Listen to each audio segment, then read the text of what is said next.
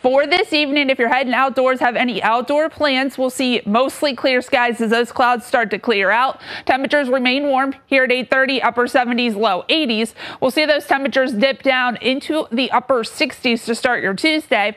Tuesday, I think we'll see mostly sunny to partly cloudy skies throughout the day as temperatures climb into the upper 80s and low 90s once again. And then a few more clouds start to roll in as we head into your Wednesday. Wednesday, partly sunny skies. We'll see temperatures start out in those upper 60s, low 70s. Those high temperatures, once again, will be in those upper 80s, low 90s.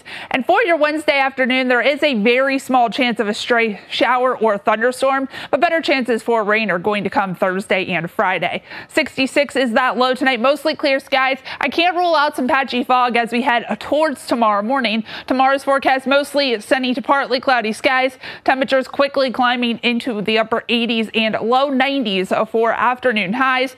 It remains hot and humid on Wednesday, but then we start to see some changes. Cold front's going to push through Wednesday night into Thursday. That's going to bring some cooler air, some more comfortable air, and some small chances for showers and thunderstorms. Low 80s Thursday, isolated shower storm possible, upper 70s on Friday. Next weekend looking great, low 70s with lots of sunshine as we head towards the start of next week.